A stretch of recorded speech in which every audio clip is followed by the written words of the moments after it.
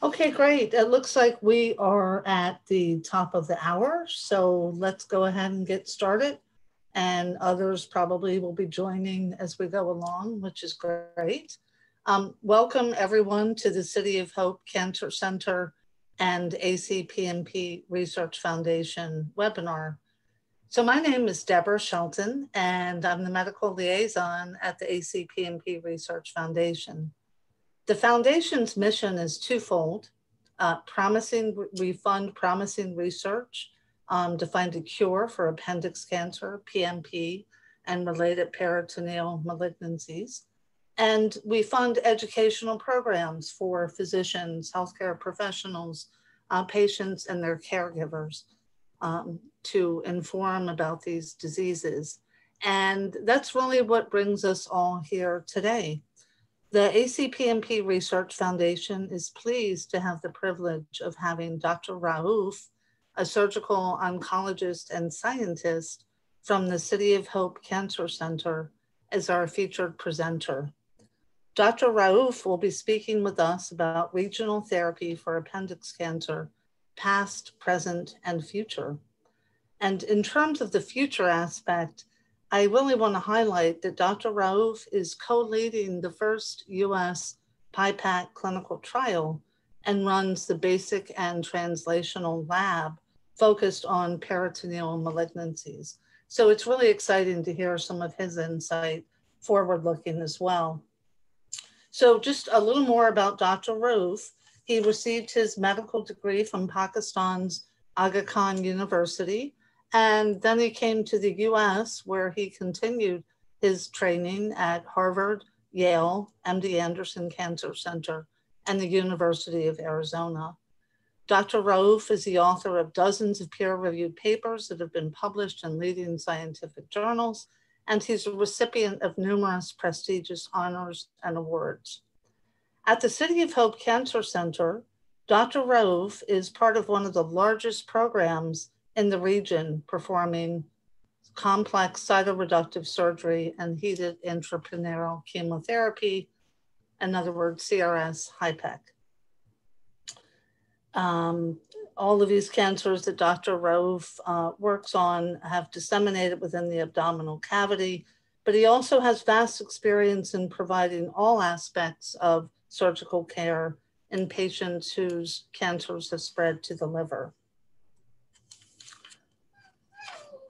What I really like, and I think patients really appreciate about Dr. Raoof, his mission is to deliver complex surgical oncology care with both expertise and compassion, as well as to develop new therapies for patients with gastrointestinal cancers.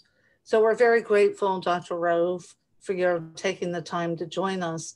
Let me just quickly hit on a couple of housekeeping measures. Dr. Raoof is going to present to us for, I think, about 40 minutes or so. Then he has a YouTube video of the PIPAC procedure that he will show. And then following that, we're hoping to have time for at least a couple of questions. We'll certainly get to as many questions as we can as part of our final Q&A session. If you have questions during the talk, you can access those through the Q&A feature at the bottom of your screen. We also did receive some questions as part of the registration process. The webinar is being recorded and it will be available by YouTube, the YouTube channel, and also the ACPMP website. Final word, both Dr. Raouf's presentation and the YouTube video do contain some graphic images. And so just want to kind of call that out in case any of our attendees are sensitive to that. You might want to step away during those portions. With that, it's way too much for me. I'm going to turn it over to Dr. Raoof. And thank you again, Doctor, for your time tonight to speak with all of us.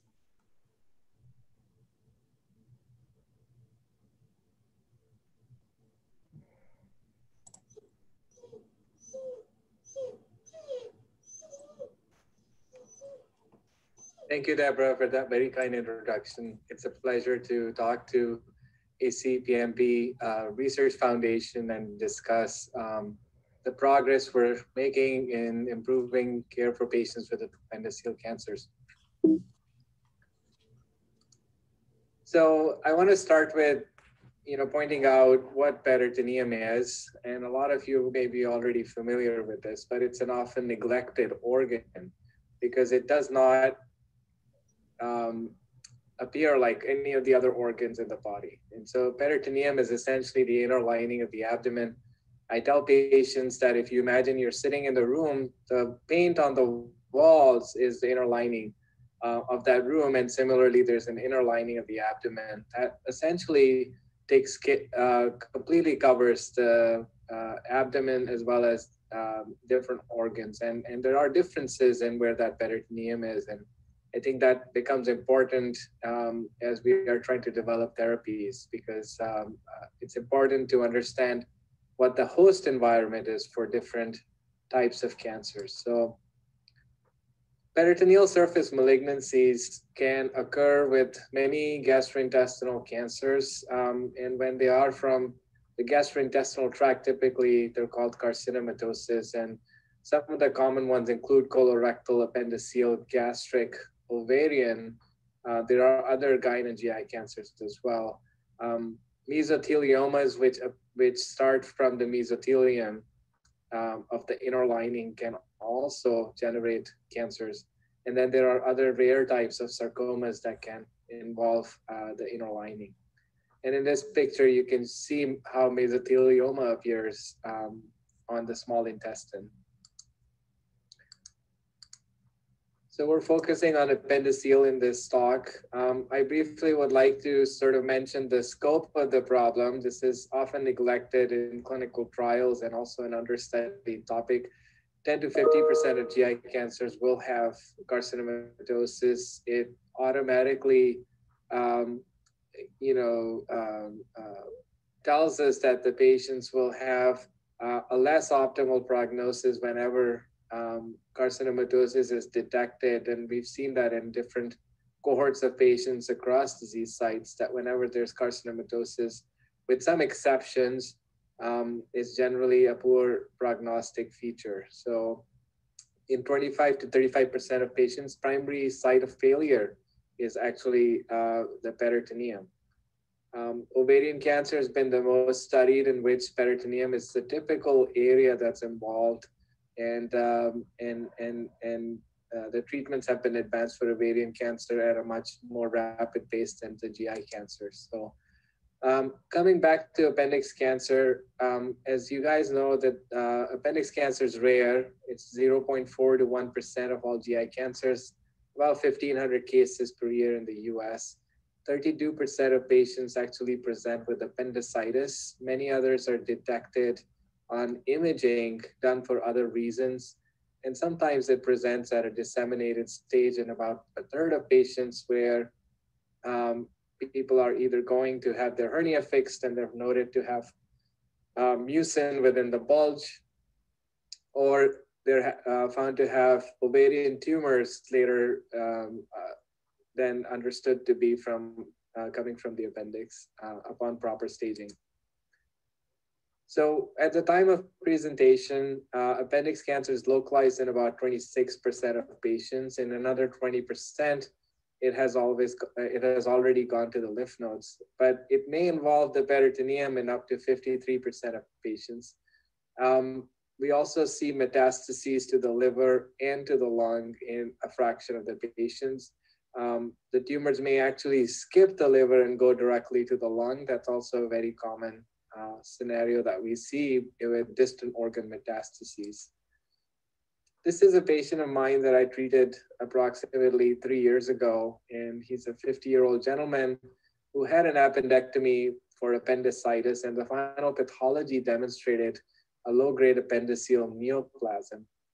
And at that time, he was told that that was benign and no follow-up is needed. And subsequently, he presented 4 years later with abdominal symptoms, most notably abdominal distension. And he was unfortunately asked to lose weight by the primary care physician. And it speaks, when disease is rare, it speaks to the the lack of knowledge, even within the medical community, about a diagnosis like this. Ultimately, he got a CT scan about 4 months after initial presentation that demonstrated extensive mucinous neoplastic disease within the abdomen, pushing on different structures within the abdomen. We took this gentleman to the operating room for initially a palliative operation because at the time I met him, he was in significant distress. And so typically, as you can see the picture on your right, there is what we call omental cake. So this tumor involves the omentum, and there's a lot of mucin pockets, sort of like a cluster of mucin pockets in the omentum that essentially takes up a lot of the abdominal space and causes abdominal distension. This process happens over a period of time, so the discomfort is not as severe to prompt immediate medical attention. And we basically, on the picture of the screen left, you will see that the peritoneal cavity has somewhat been dissected like an entire sac. And that's typically our approach. We don't enter the abdominal cavity till much later and basically dissect the entire peritoneal cavity completely before we get in and start removing tumors. So in this case, we address the areas of blockage, to improve the quality of life and get this patient stronger, with the goals of coming back for a complete cytoreduction as a second stage operation. And this is after the first stage operation. You can see a lot of the mucin has been debulked, but there still remains quite a bit of disease. And we do this staged operation quite frequently to get patients who have extreme levels of disease to get them to an operation to complete cytoreduction later. So I want to discuss some of the pathologic features of appendiceal cancers. So typically, when somebody gets a pathology report, these are the terms that show up on the pathology report. So mucinous, non-mucinous, goblet cell type, and all of these three varieties of appendix cancer can also be signet ring cell type. Now there is a separate category of appendix cancer, which I'm not discussing today, and those are called neuroendocrine tumors. They arise from enterochromaffin cells, a different type of cell type. These tumors behave much differently than the typical garden variety appendix cancer. The classification of appendix cancer has been a challenge, and it has gone through several nomenclatures over the previous 3 to 4 decades. And I think, that at this point, there is increased consensus with the most recent classification. And given that we have not agreed over the years on a central classification system up until 2009 has significantly impacted progress towards identifying treatment options. And so this is the diagram of an inner lining of the appendix. So number one is normal. So you can see how the cells that are lining the appendix are pretty normal looking and they're well behaved, arranged in a single row. At some point, the appendix cells start overgrowing, and because of limited space, they form these polyp-like structures, and this is called hyperplasia. The cancerous changes start happening when there are mutations acquired within the DNA of these cells, and they are then termed dysplastic, and they are rogue-appearing cells, but still somewhat well-behaved in that they have not broken through the barrier that curtails or that limits the growth of those cells. And in the last picture, you can see the cells in red are breaking through that barrier, and that's when we call it invasive cancer.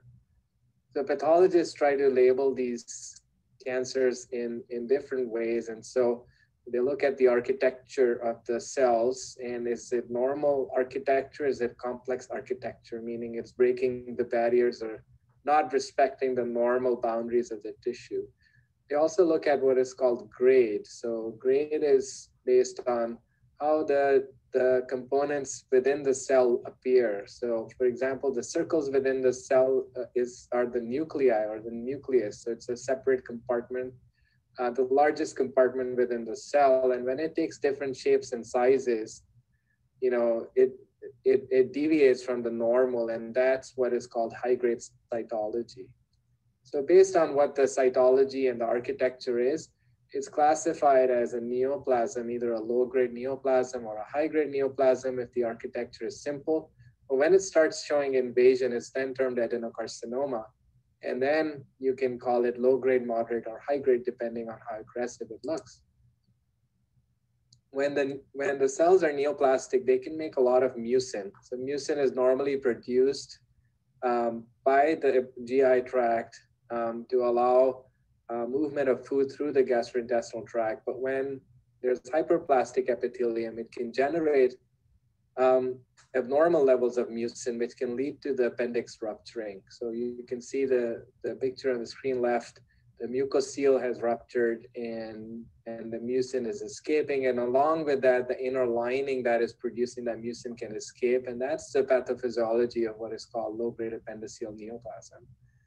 But then there is other type, which could be a high-grade adenocarcinoma, which shows invasion without significant mucin production. And that can escape the appendix directly by extending through the abdominal wall into the rest through the appendiceal wall into the rest of the abdominal cavity. And then we see also a phenotype, a variety in which both processes are happening. So when invasion is happening, those are generally more aggressive, and they spread by mucocele rupture, those are less aggressive. So here are some pictures of what pathology looks like, and to an untrained eye on the left side, you can see that there is still some organization and some lining up of the cells on what we call basement membrane. They're lined up really nicely, but then the nuclei are a little bit haphazard. So that's a low-grade pathology. And on the screen right, you can see the cells are more heterogeneous. They look much different. Some are smaller, some are larger. There are prominent dots in the center. Those are compartments within the nucleus called nucleoli. And when they're prominent like that, it also signifies that these are high-grade cells. When you go at a lower power magnification and you see how it's invading into the tissue, you realize that even though it appears that these cells are invading into the tissue, they're actually not invading. They're extending by compression on that tissue. And just like if you were to put a wire over an ice block and hang weight on either sides, and you let that wire exert pressure on the ice, the wire cuts through the ice block. Similarly, this tissue can exert pressure onto the normal structure and without invasion actually get through to the other side. And to an untrained pathologist who doesn't see a lot of these, this is an extremely challenging distinction to make whether the glands are invasive or not. And so one thing I would like to emphasize is that, an appendiceal cancer pathology should be reviewed with pathologists who are trained at looking at this, who see a lot of this. And it's just pattern recognition. It's not that those pathologists who are not seeing much of it are not good. They're good in their own right, except that, they don't see a lot of it to recognize the different patterns. And so here again, panel 5 is a figure where you can see the normal wall of the appendix is attenuated. And the normal wall typically has muscle in it. And over here, it's sort of pressed and scarred down. And ultimately, this area will rupture. And panel 6 shows when it has disseminated into the abdomen, you can see the inner lining and you can see the mucin production around it.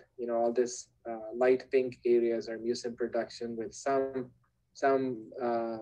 cells that are from the connective tissue around it. And these dark purple lines are the epithelium.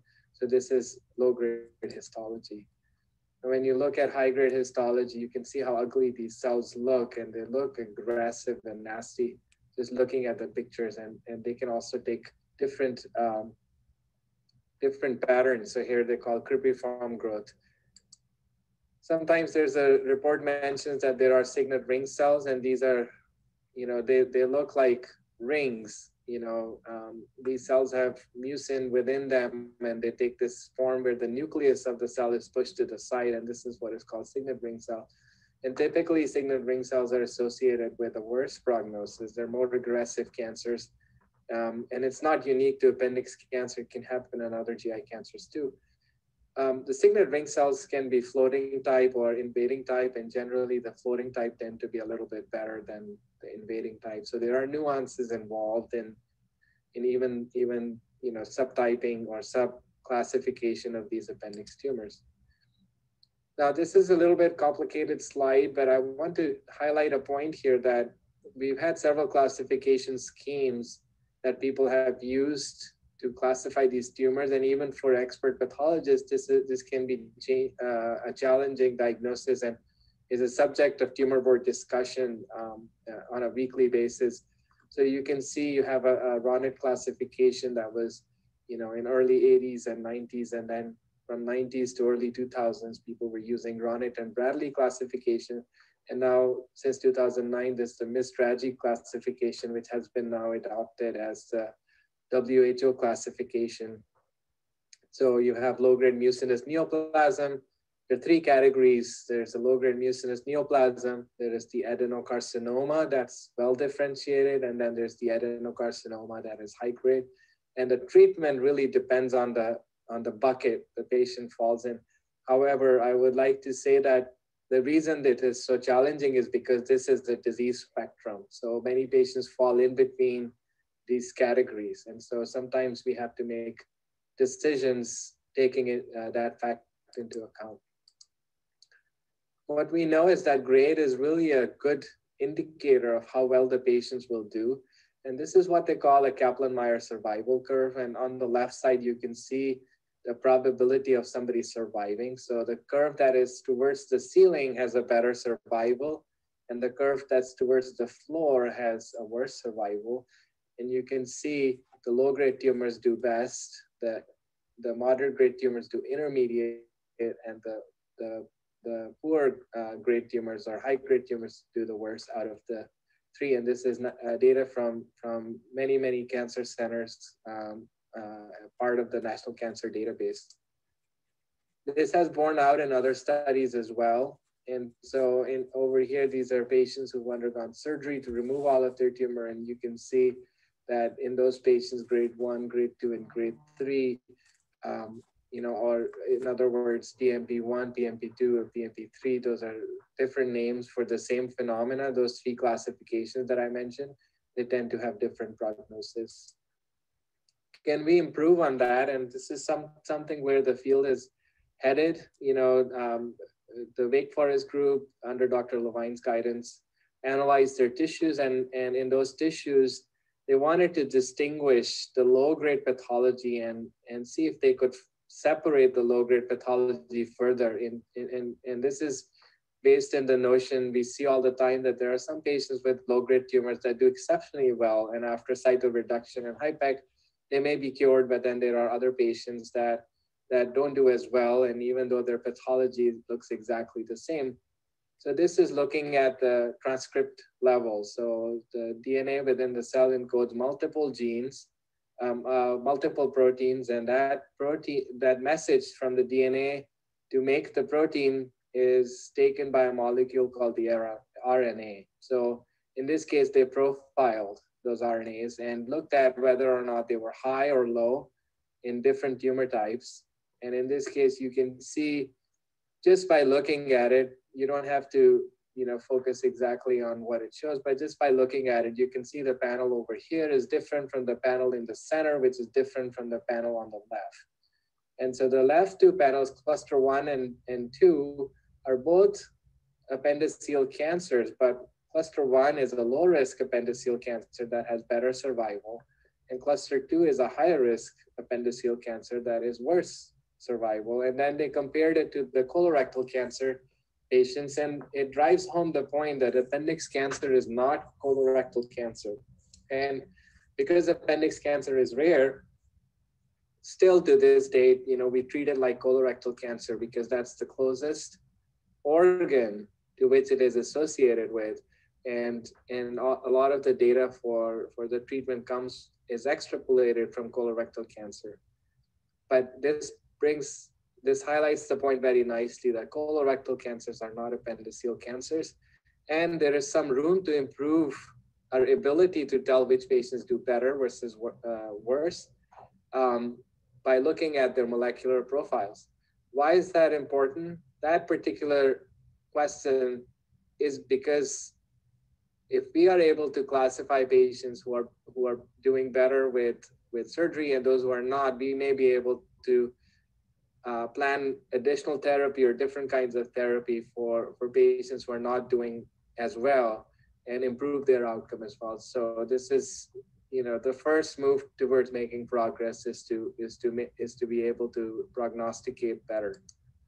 And here they show similar survival curves that these clusters have differing survival, and this molecular signature has to be validated in prospective studies before it can be used in the clinic on a routine basis. Here they identify some genes that are important in these clusters, and again, you know, they provide some paths forward in terms of research to develop better therapies. So what does the mutation profile look like? You know, over the last 5 to 6 years, there has been an explosion in genomic testing. And what I mean by that is, you know, the tumor DNA can be taken and sequenced to identify what are the different mutations within the DNA. So this is different from the data that I just showed you, which is transcriptome, which is the messenger RNA. So in this particular case, a particularly common test that is used is Foundation 1 testing. And in that Foundation 1 testing, there are many of the cancer-related genes are included within that panel. Not all the cancer genes, not all the genes in the human genome are included, but it's sort of like an enriched panel.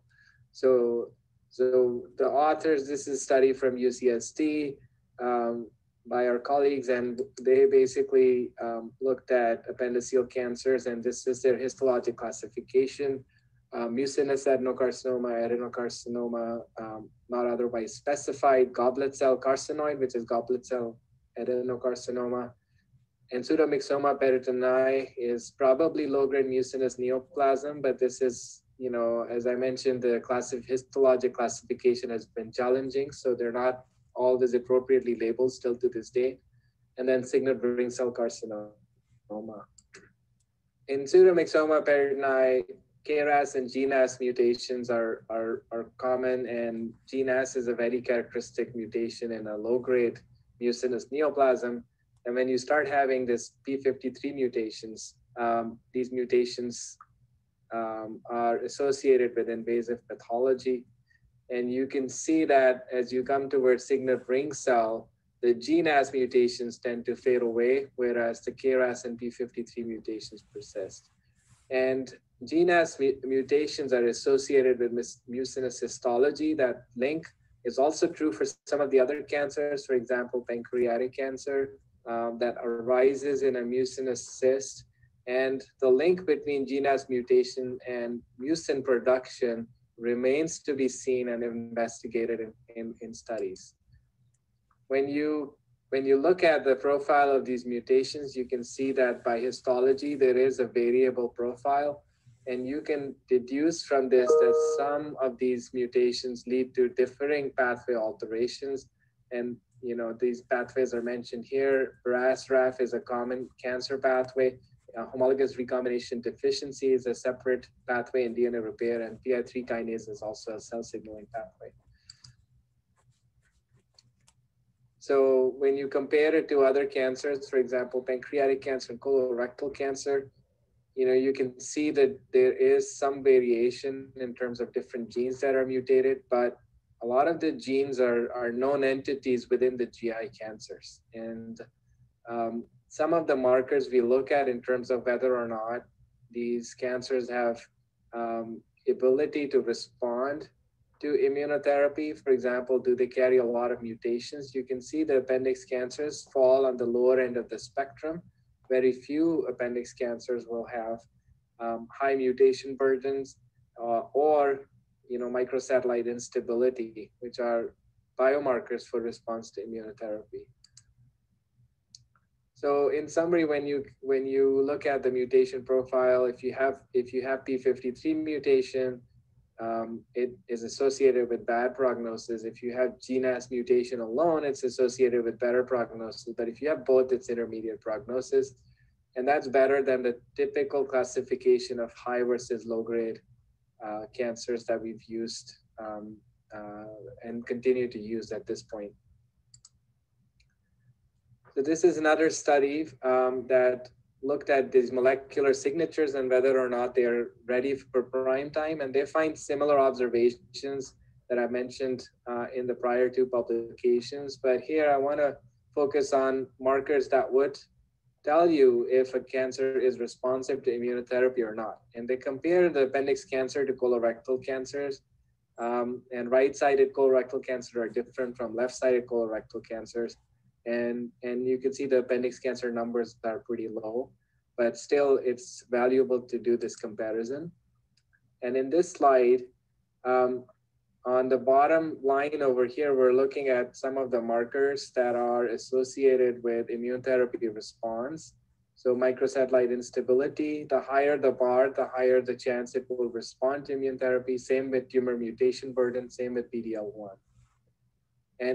And the beige bars here represent appendix cancer. The white bars are right-sided colorectal cancer, and the black bar is left-sided colorectal cancer.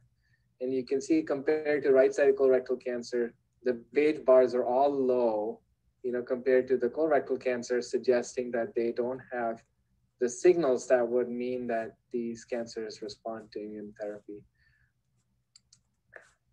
So in terms of how we treat appendiceal cancer, I want to summarize our treatment paradigm at this point. So if it's a low-grade neoplasm, surgery typically involves appendectomy, and that's curative if it hasn't ruptured and spread to the inner lining. And no other surgery is needed, just follow-up is needed. If it has ruptured and on pathology there is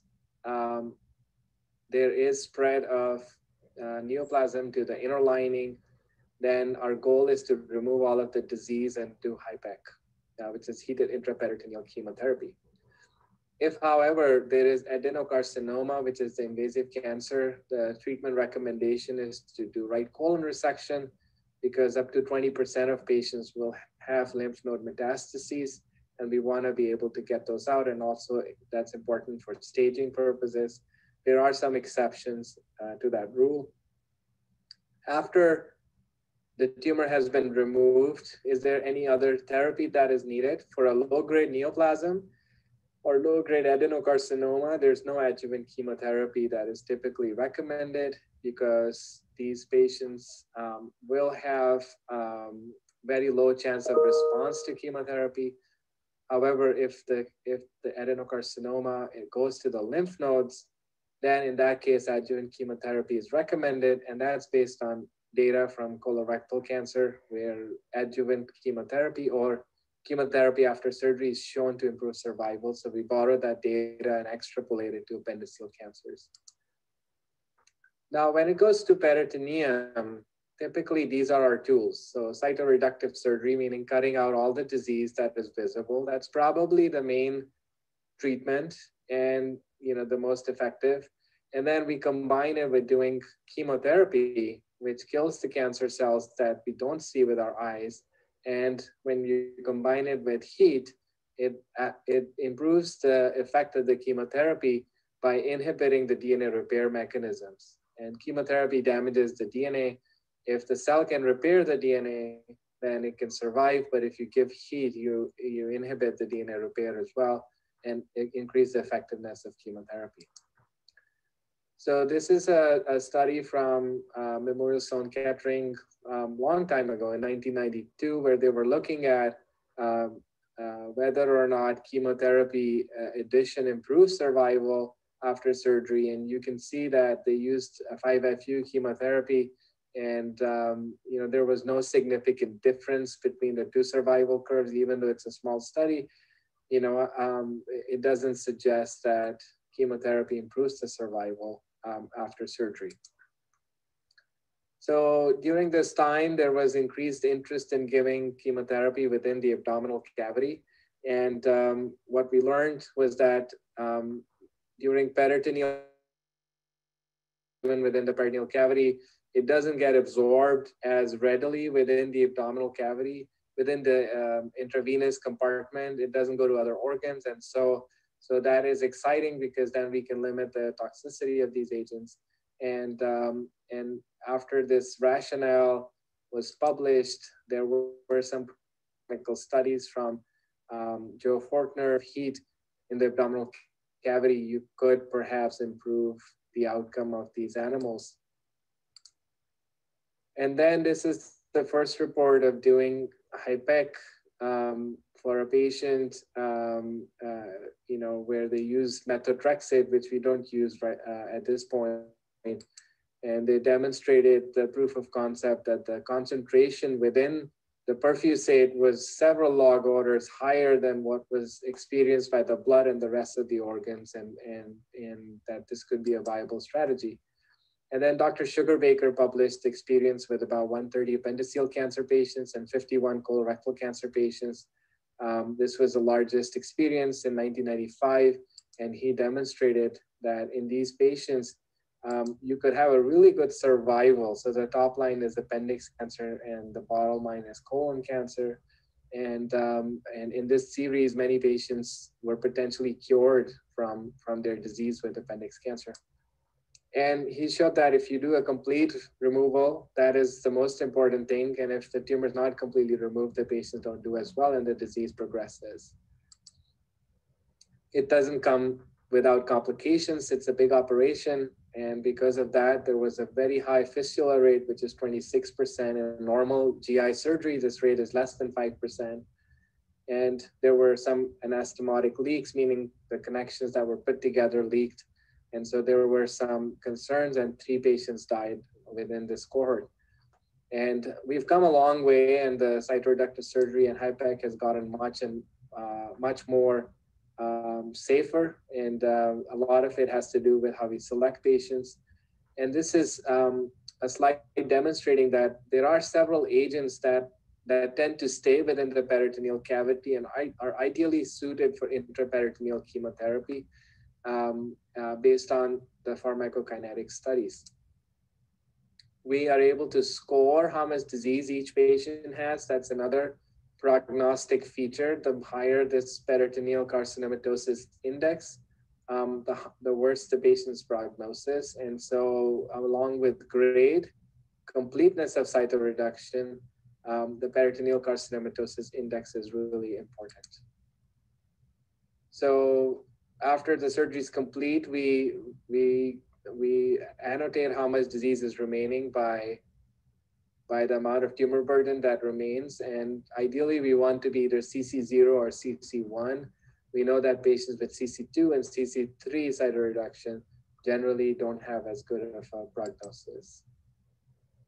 So in cytoreduction, what do we actually do? We remove all parietal peritoneum, which is the lining underneath the muscle. We remove all of the visceral peritoneum, which is lining over the organs wherever it's feasible. And sometimes it's not possible to remove that lining. For example, on the small intestine, then we have to remove a portion of the bowel or remove pieces of the tumor and repair the intestine wherever that is indicated. So here is a slide demonstrating how the inner lining is removed from the left diaphragm. And this is what it would look like after. You can see the muscle underneath. And it's all of the tumor has been removed in this case. And this is a diagram of the pelvis. And you can see how the blood vessels are nicely displayed and all of the tumor has been removed along with the inner lining. And after that's done, 2 cannulas are placed and the hot chemotherapy is circulated. This is a closed technique, and you can also do an open technique, which is how Dr. Sugarbaker described it originally. Either way, the idea is to give the hot chemotherapy bath. Both techniques appear to be equivalent. And this is a hot chemotherapy pump that's circulating the chemotherapy. You do that for variable amount of time. Our standard is to do 90 minutes with mitomycin C. Now, when patients have high-grade disease, it's a significant challenge because those patients demonstrate the worst survival and typically are treated with IV chemotherapy up front to figure out the patients who have disease stability and might benefit from a large operation that I mentioned just now. And so typically, as you can see, patients who have high-grade disease have a median survival of 6.9 months, progression-free, and within 7 months, the disease will progress on chemotherapy, and overall survival is a little less than 2 years. And that's with cytoreductive surgery. So what is next for regional therapy? I think there are multiple other opportunities. We talked about cytoreductive surgery, PIPAC, but then currently we are developing other therapies that include cellular therapies. These could be immune cells that target the tumor. And, for instance, you may have heard of CAR T cells. These are engineered T cells that we are looking to deploy in the peritoneum against specific targets. There are viral therapy production. These oncolytic viruses, they go specifically to cancer cells and destroy the cancer cells as they divide, and they don't hurt the normal cells, and there are improvements in this area. Some nanotherapies where you can load the drug in the nanoparticle and deliver it, have different ways to release the drug in a controlled fashion. And then there are also biologics, which could be antibodies that are conjugated or connected to a toxin. The antibodies target cancer cells and deliver the toxin in a very specific manner. So there are all these things that are under development, and it may take a few years for these to show in the clinical trials. Some of them have been tested in clinical trials with variable efficacy. We are also looking to improve the ways of how chemotherapy is delivered. Not everybody's candidate for the cytoreductive surgery. For patients who don't have disease that can be removed with surgery, a novel way to deliver chemotherapy is PIPAC, which is pressurized intra-abdominal chemotherapy. And this is done with a laparoscopy, and there will be a video that we will show you to demonstrate how that's exactly done. And the whole idea behind PIPAC is to be able to control the disease when IV chemotherapy is toxic, and improve on IV chemotherapy, perhaps use it in combination to get more effect. So coming back to the patient that I mentioned, this is the challenge we face. So when I took him back, he got much stronger, and we waited about a year for him to get strong enough for a second operation. When I took him to the operating room, I learned that he had extensive involvement of the rest of his abdomen in a way that the mucin and the scar and the tumor was not surgically removable. You can see on the top, where the liver is supposed to be, you can see it's completely coated. All the organs are completely coated with tumor, and that's something that we weren't able to do much with. And so when we look at pathology from this second surgery, you can see even though there is that GNAS mutation and the KRAS mutation that I mentioned, the P53 was not altered. So it's not invasive pathology. However, when you look at the pathology, it appears to be moving towards a well-differentiated adenocarcinoma spectrum. So even when they are not invasive pathology, we should not make any mistake that these are life-threatening tumors in many patients. So what I want to conclude from that is the number one, appendiceal cancers are not colorectal cancers, and it's about time that we need to distinguish that in our clinical trials as well as our ongoing treatments, and learn a great deal about appendiceal cancers, in that they're separate from colon cancer. The histologic subtypes that we use currently, they do mirror molecular subtypes, but there is some avenue for improvement, for improved prognostication and putting patients into different buckets so that we can appropriately triage them into the right types of clinical trials. The mucinous histology, this observation has panned out multiple times. It's associated with GNAS mutations. We need to understand why that is so that we can intercept. In some patients with appendiceal cancers, cure is possible. And Dr. Sugarbaker's series as early as 1990s demonstrated that patients can have a really long-term survival if treated with surgery and HIPAC at the appropriate time, even in a disseminated setting. And then we obviously need improved therapies for patients whose disease is unresectable or high grade. The challenges in terms of the laboratory progress is that we don't have any genetically engineered models of appendiceal cancers. This has been the big challenge and an area of investigation.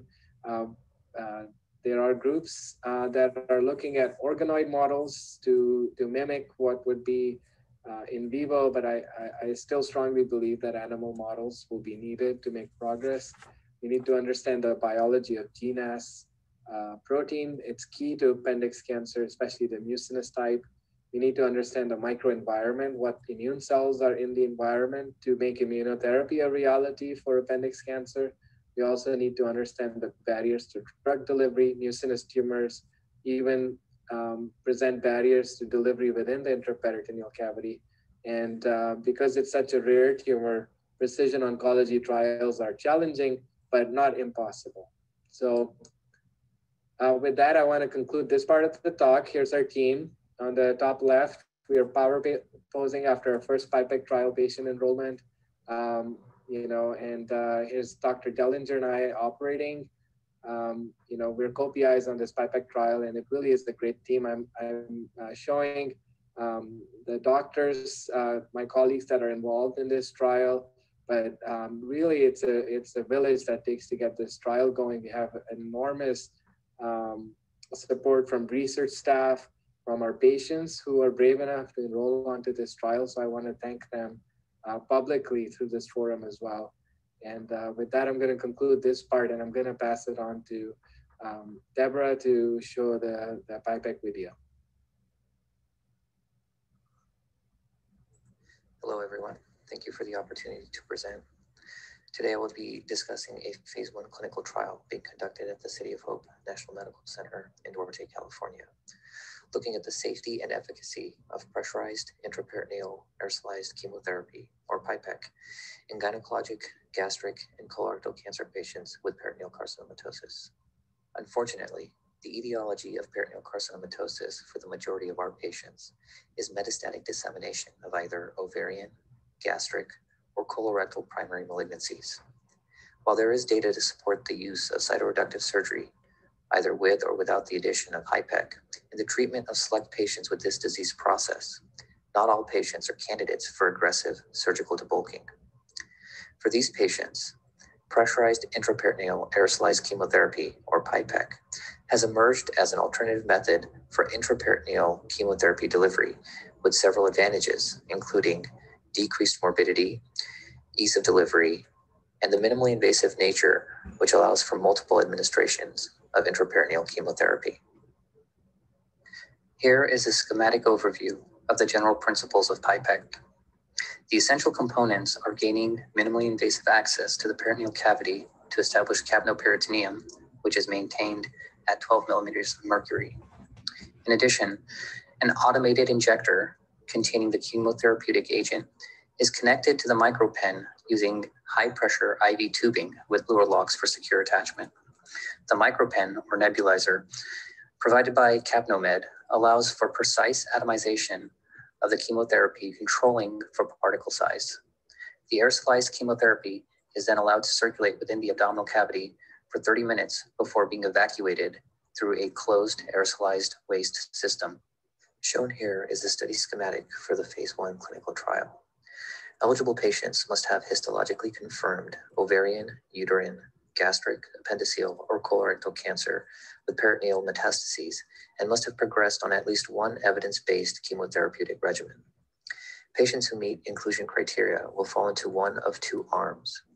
Arm 1 includes patients with gynecologic or gastric cancer will be treated with intraperitoneal administration of cisplatin and doxorubicin.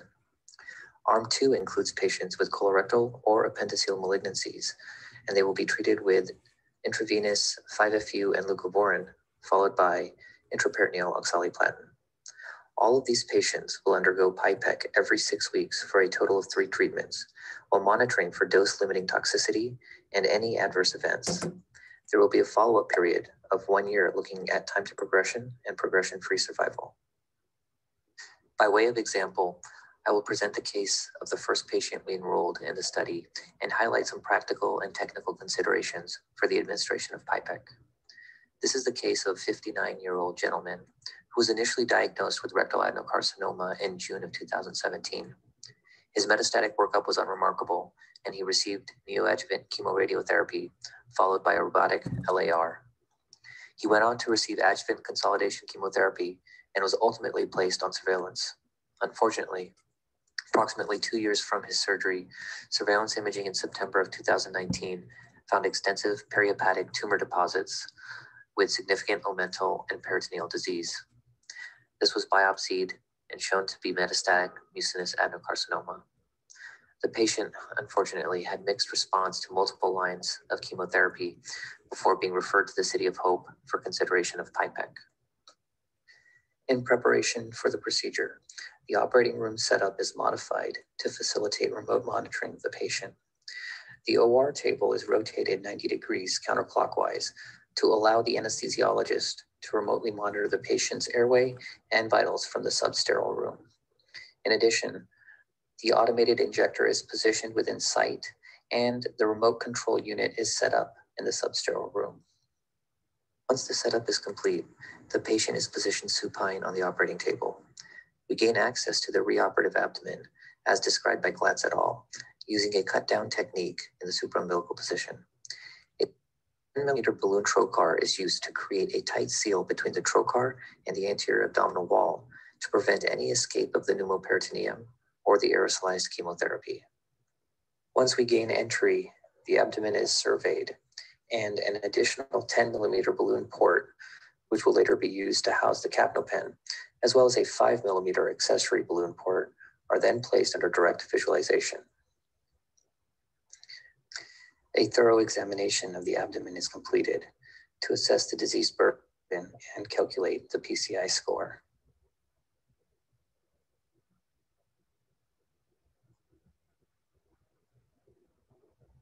Abdominal ascites, if present, is documented and collected for cytology. Alternatively, peritoneal washings are collected, as shown here. As part of our protocol, tissue biopsies are collected both prior to and after the administration of PIPAC.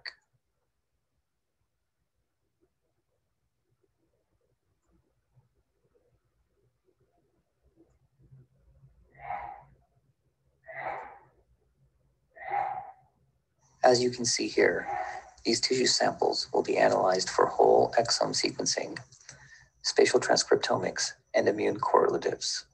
In addition, serum samples will also be collected at various time points and analyzed for pharmacokinetics and germline sequencing.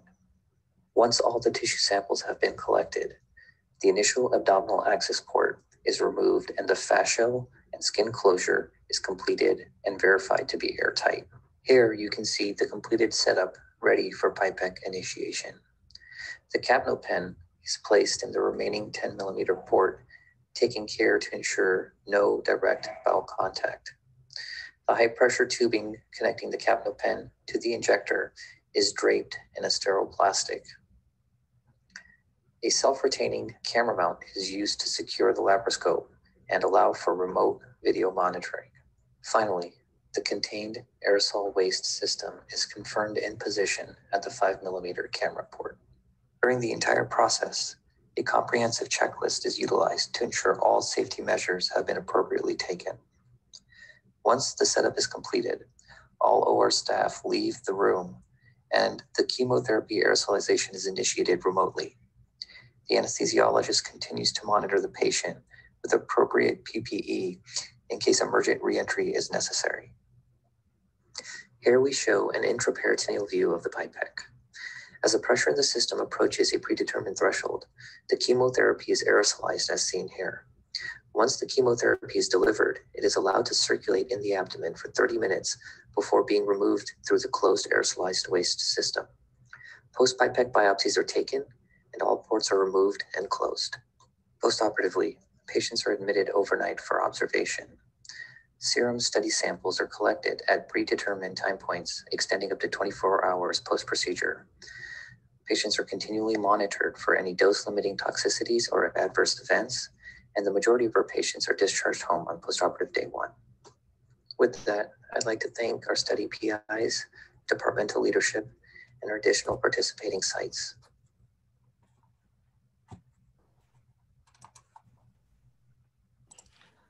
Okay, great. Thank you, Dr. Raoof, for the presentation and for sharing that YouTube video with us. I know I'm looking at the clock and I know we're supposed to end at 6. We've got 5 minutes. Are you willing to make time for a couple of additional questions? Of course. Great. Happy to answer. Let's do it. Okay. So on the PIPAC, I have to tell you that we have so many patients that have been very interested in that. They hear about it outside the US. And now that you've got the clinical trial in the US, we get lots of questions. Can you just say a bit more about kind of the high level differences between PIPAC and PIPAC, kind of advantages, disadvantages, and really, Dr. Raoof, I think what would be most helpful is to help people understand what type of patient might be a good fit for the PIPAC clinical trial. Yeah, thank you very much for that question. So I would say, the HIPAC and PIPAC are in, treating patients with 2 different types of diseases. So patients who are candidates for cytoreductive surgery and HIPAC should go ahead and get that treatment because the intent of that treatment is curative in many instances. So the cytoreductive surgery is removing all the tumor as I discussed, and HIPAC is the hot chemotherapy given afterwards. Now in Europe, when the studies were done where they tried to combine PIPAC with cytoreductive surgery, they found prohibitive levels of side effects from chemotherapy given as PIPAC. And so we don't combine the cytoreductive surgery with PIPAC. So that leaves us to use PIPAC in cases where cytoreductive surgery is not feasible. And these are typically patients who have progressed on IV chemotherapy or who are not good candidates for IV chemotherapy or surgery and their disease is progressing. And so as far as eligibility is concerned, we want to have enough space in the abdomen to give the aerosol chemotherapy. So patients who have a lot of mucin burden that completely takes over all the space in the abdomen, they're not going to be good candidates for that. Patients who have disease outside of the peritoneum, for example, lung and liver, are not candidates for that because right now PIPAC treatment is not combined with systemic chemotherapy. And because PIPAC only treats the peritoneum or abdominal cavity, those patients are excluded purposely from the clinical trial. PIPAC is essentially given in patients who, in summary, will not be candidates for cytoreductive surgery and HIPAC. Okay, good, that's helpful. I think that'll be very helpful for patients. And then you had a slide and a very nice portion of your talk on the kind of biological behavior of mucinous adenocarcinomas. And we got a question about the timeline. I'm a lawyer by day, as you know, so you can give me the favorite lawyer response, which is it depends. But do you have any thoughts, ballpark, on the timeline for how long it takes the appendix to create a mucinous cyst and then for the cyst to burst and spread throughout the peritoneal cavity? Yeah, so it's very hard to determine that, and I was gonna say it depends, but it also, the knowledge is not there because, to be able to determine that, we need some sort of a model to study. There are some genomics approach through which you can establish that by how the DNA evolves over time. And people have used that for other cancers, but those studies have not been done for appendix cancer. Certainly there's room for us to answer that question. we know that even most aggressive GI cancers, for example, pancreatic cancer, takes about 8 years from the time a single cell undergoes DNA damage, and so likely these neoplasms in cancers don't happen overnight. I think, if I had to guess, it's probably months before, the symptoms present. We know that patients who have had the tumor in the inner lining but was neglected for one reason or another, it takes many, many years for them, in case of a neoplasm. But if it's an adenocarcinoma, then it could be months for them to progress and grow to a rapid, grow to a significant amount of disease burden. So, for a mucinous cyst in the appendix, likely years. Yeah. Wow. Okay. And then another question that we often get from patients and caregivers is about immunotherapies. So can you just briefly describe in your way of thinking, what is an immunotherapy? And, is that something that could be helpful? We get a lot of patients asking, is this something to help for those with more aggressive pathologies that might not be eligible for CRS HIPAC? Yes. Is this so immunotherapy? Yes. So immunotherapy is a big revolution in oncology, and starting 2010, we've learned that certain immunotherapies can produce dramatic responses in patients who were otherwise considered incurable and had limited survival. And so this has produced significant excitement. We continue to follow those patients as an oncology community and continue to learn about that. There are some things that tells us if a patient will be a good candidate for immunotherapy.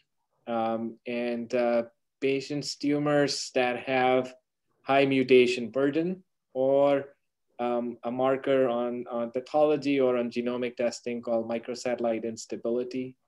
Those patients tend to respond well to a certain kind of immunotherapy. And so unfortunately, as I discussed in my presentation, appendix cancer, maybe 1% or less of appendix cancer patients will be eligible for that therapy. That's even less than colorectal cancer, which could be up to 6%. And but for those 1% of patients, it could be a significant treatment. So I would encourage patients who have stage 4 disease to consider genomic testing to figure that out. So immunotherapy in a big picture is any treatment that boosts the immune response against the cancer. So there are many cells in the body that develop mutations and have abnormal protein levels or abnormal proteins. Those cells are cleared out by immune surveillance through your immune system. And somehow or the other, the cancer cells, when they develop into a tumor, they evade that immune system. So immune therapy in many ways is trying to resurrect that immune system to fight that cancer again. And one of the pathways through which the cancers evade the immune system was discovered by Jim Allison and others, for which a Nobel Prize was awarded recently. And so this is a significant breakthrough for us to be able to activate the immune system in a way that it would eliminate tumors. I think for appendix cancer, that reality will take some time. I think it needs a little bit more work for us to understand how to make those what we call cold tumors immunologically hot again so that we could activate the immune system. As of now, the indication is for a drug called pembrolizumab in patients who have microsatellite unstable tumors. Did you say the bevacizumab, or what was that drug? Pembrolizumab. Pembrolizumab. Pembrolizumab, PEMB. Okay. Because we did have a question about, and I realize we're over time, but we did have a question. Somebody was asking whether it makes sense to administer something like Avastin, bevacizumab, by itself after CRS HIPAC instead of with something like Folfox or Folfiri. But I would assume that really depends on that specific patient and their situation and their physician's advice. I didn't know if you have any thoughts on that. I think single agent Avastin is likely not going to have any activity. A lot of so Avastin was thought to be anti-angiogenic, meaning it was designed to reduce the blood supply that the tumors make for their growth. The more we've learned about Avastin, and other agents like that, they basically allow, the main mechanism is that they allow improved delivery of chemotherapy. So most oncologists would recommend that it be paired with some sort of chemotherapy. Okay. And I do not want us to wear out our welcome. I see we have 2 questions that have come in. One we'll take offline. I just want the caregiver, I believe from Honduras, to know that we did receive the question and we'll follow up with you for a good resource on identifying hospitals abroad and experts. We've got that information on the website. We'll follow up with you individually. Dr. Raoof, just one final question on PIPAC, because that's such interest and you're the one there with the clinical trials. So just for clarification on this question, would PIPAC make sense for someone who has already undertaken CRS HIPAC and still has remaining disease? Would this clinical trial be something that might make sense for them to explore? Or I think the question is really directed at, does the CRS HIPAC kind of negate eligibility for that trial or otherwise not make sense? Yeah, that's a great question. So in our trial, prior intraperitoneal therapy is allowed.